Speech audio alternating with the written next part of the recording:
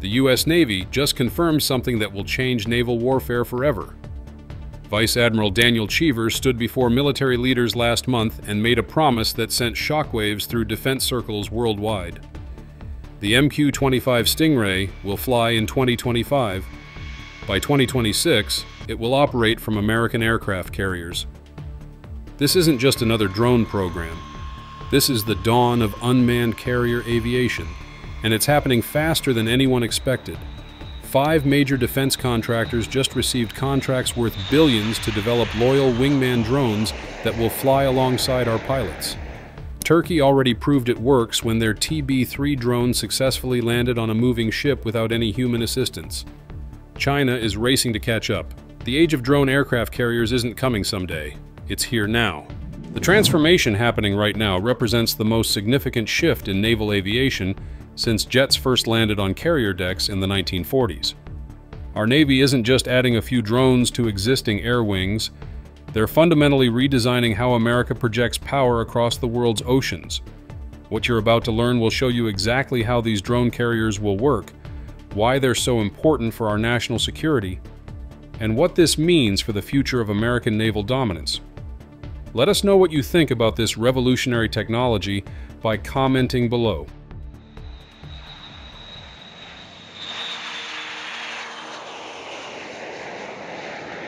The MQ-25 Stingray represents something our military has never attempted before on this scale.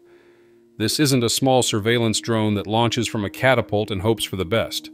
The Stingray measures as long as an FA-18 Super Hornet, but with the wingspan of an E-2 Hawkeye early warning aircraft. Boeing has been working on this massive unmanned tanker for years, overcoming manufacturing challenges that pushed its deployment back from 2025 to 2026. The delay wasn't due to technical problems with the aircraft itself. The issue was building production lines capable of manufacturing something this large and complex at scale. Consider what this aircraft accomplishes. Right now, between 20 and 30% of all Super Hornet missions involve refueling other aircraft instead of engaging in combat operations. Every time our pilots have to act as flying gas stations, that's one less fighter available for actual fighting. The MQ-25 changes this equation completely. A single Stingray can carry 15,000 pounds of fuel out to a distance of 500 nautical miles from the carrier. It can refuel 4 to 6 aircraft in a single mission, then return to the carrier and do it again. The USS George H.W. Bush became the first carrier to receive what the Navy calls an Unmanned Air Warfare Center. This isn't just a control room with some computers and screens. It's a sophisticated command center that can simultaneously manage multiple unmanned aircraft operating hundreds of miles away. The system includes the MD-5E ground control station developed by Lockheed Martin's legendary Skunk Works division. These are the same engineers who created the SR-71 Blackbird and the F-117 stealth fighter. The real breakthrough came in November 2024 when Navy operators used this system to control a General Atomics MQ-20 Avenger in flight. This marked the first time anyone had demonstrated live control of a military drone from a moving aircraft carrier using satellite communications and advanced autonomy systems. The test proved that carrier-based drone operations aren't just possible. They're ready for deployment. But the MQ-25 is only the beginning. What the Navy revealed in September 2025 changed everything.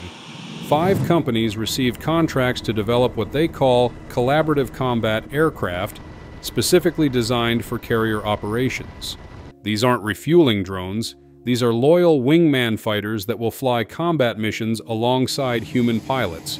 Anduril, Boeing, General Atomics, Northrop Grumman, and Lockheed Martin are now competing to build the future of naval aviation.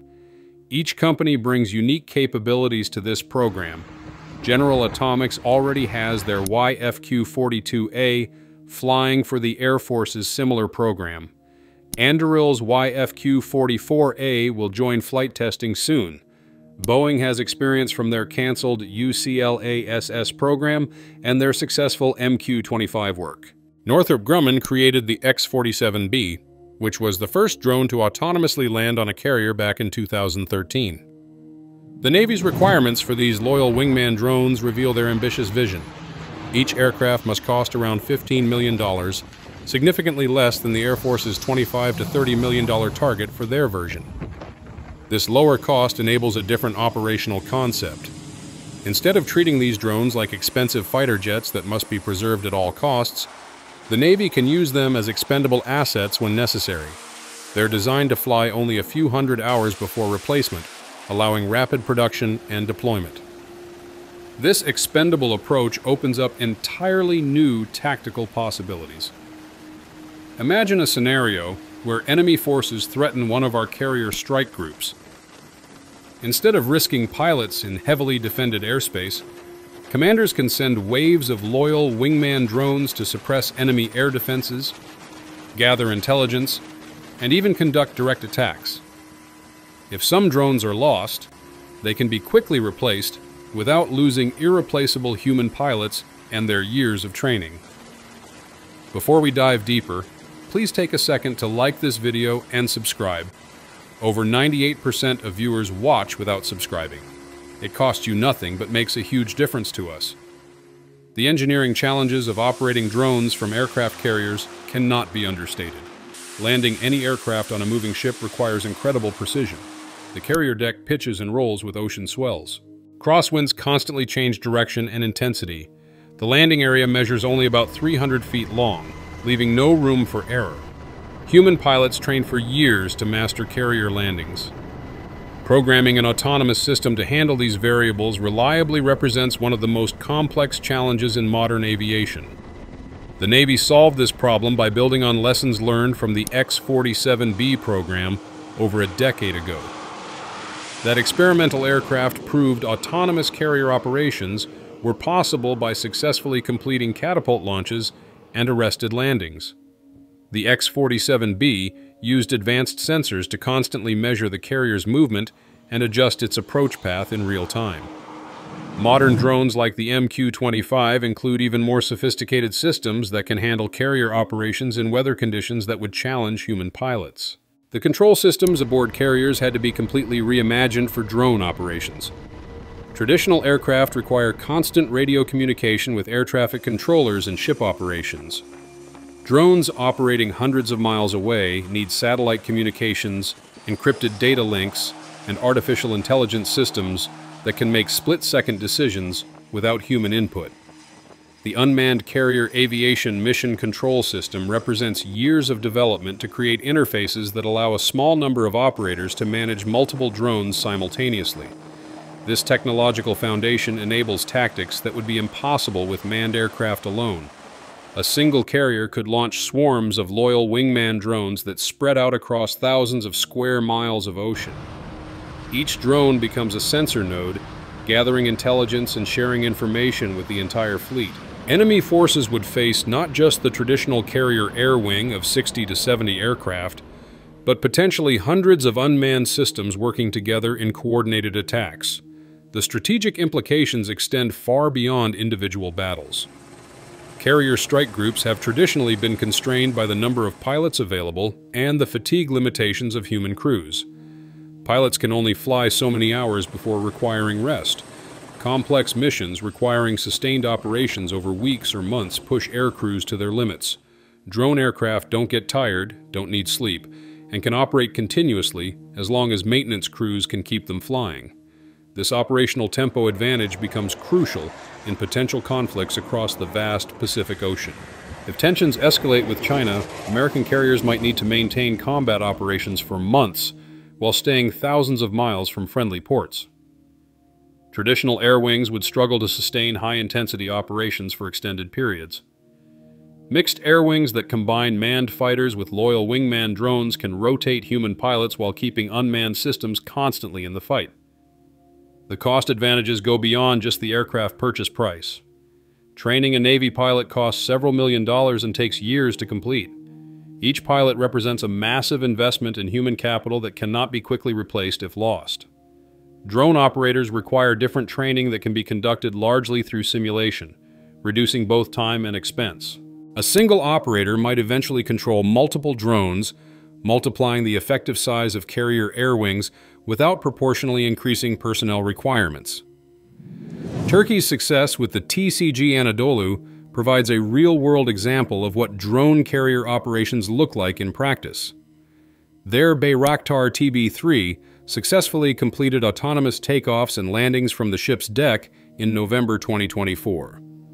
The drone operated at 20,000 feet altitude and performed all maneuvers without human intervention during the critical flight phases. Turkey plans to begin routine combat operations with these drones in September 2025, making them the first nation to deploy operational fixed-wing drones from naval vessels. The Turkish example proves that drone carrier operations don't require the massive nuclear-powered supercarriers that America operates. The TCG Anadolu measures only 231 meters long compared to the 333-meter length of American supercarriers. This suggests that smaller nations could potentially develop their own drone carrier capabilities using modified amphibious assault ships or helicopter carriers. The proliferation of this technology could reshape naval power balances around the world. China recognized this potential early and has been developing their own drone carrier capabilities. Intelligence reports suggest Chinese naval forces are working on large flying wing drones specifically designed for carrier operations. Their new Type 003 Fujian carrier includes electromagnetic catapults that could potentially launch heavier unmanned aircraft than steam catapults allow. Chinese military doctrine emphasizes swarm attacks using large numbers of relatively inexpensive weapons, making drone carriers a natural fit for their strategic approach. The competitive pressure from international developments helps explain why the U.S. Navy accelerated their own drone carrier programs. Military leaders understand that maintaining American naval superiority requires staying ahead of potential adversaries in key technologies. The recent contracts awarded to 5 major defense companies represent a commitment to ensure American drone carriers remain the most capable in the world. Integration challenges between manned and unmanned aircraft require careful attention to prevent accidents and maximize effectiveness. Fighter pilots train extensively to work as teams, communicating constantly during complex missions. Adding autonomous systems to these teams creates new variables that must be programmed and tested thoroughly. The loyal wingman concept assumes that human pilots will command drone aircraft, but the command and control systems must be intuitive enough that pilots can focus on their primary mission rather than micromanaging their robotic wingmen. The artificial intelligence systems that control these drones represent some of the most advanced military technology currently in development. Each drone must be capable of independent decision-making in situations where communication with human controllers might be interrupted or impossible. This requires AI systems that can distinguish between friendly and enemy forces, assess threats, and execute appropriate responses within the rules of engagement. The complexity of programming these systems to handle the infinite variety of real combat situations explains why development has taken so long. Safety considerations become paramount when operating autonomous weapons systems in close proximity to manned aircraft and naval vessels. A single malfunction that causes a drone to behave unpredictably could endanger an entire carrier and its crew of over 5,000 personnel. Every system must include multiple redundancies and fail-safe mechanisms that default to safe operations even if primary controls are lost. The extensive testing required to validate these safety systems adds years to development timelines, but ensures reliable operations when lives are at stake. The future vision that Navy leaders describe involves carrier air wings that seamlessly blend manned and unmanned capabilities.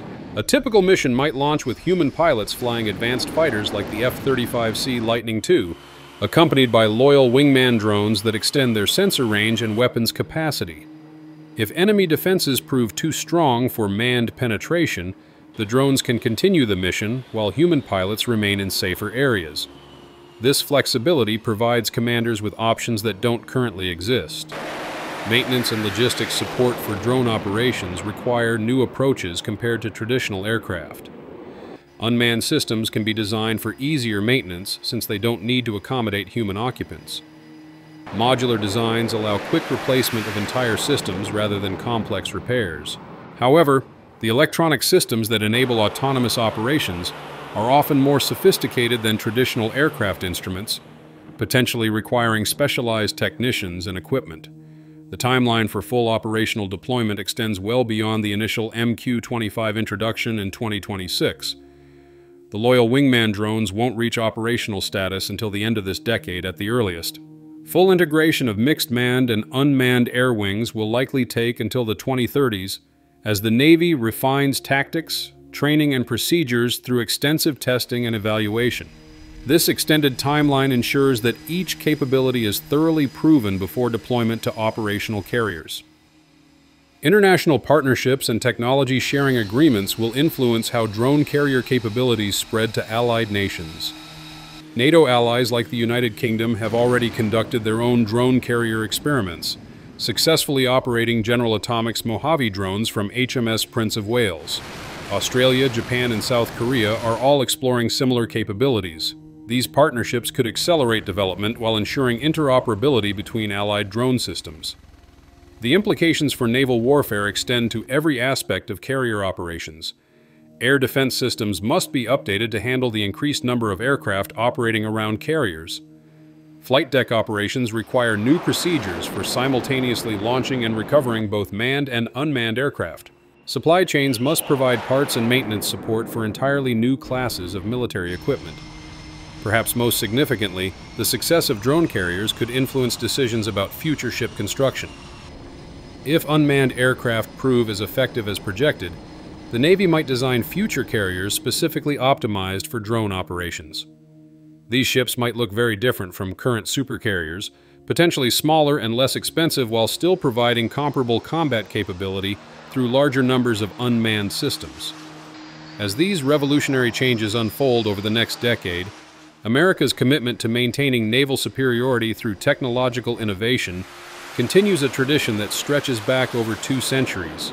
Our Navy has always adapted to incorporate the most advanced capabilities available, from steam power to nuclear propulsion to precision-guided weapons. Drone aircraft carriers represent the latest chapter in this ongoing evolution, ensuring that American naval forces remain capable of protecting our interests and supporting our allies anywhere in the world. The brave men and women who serve aboard our aircraft carriers deserve the most advanced and capable systems we can provide. These drone technologies will help keep them safer while making their missions more effective. The combination of human judgment and artificial intelligence capabilities promises to maintain American naval dominance for decades to come. If this video helped you understand this incredible military advancement, please hit the like button and subscribe for more content about America's defense capabilities.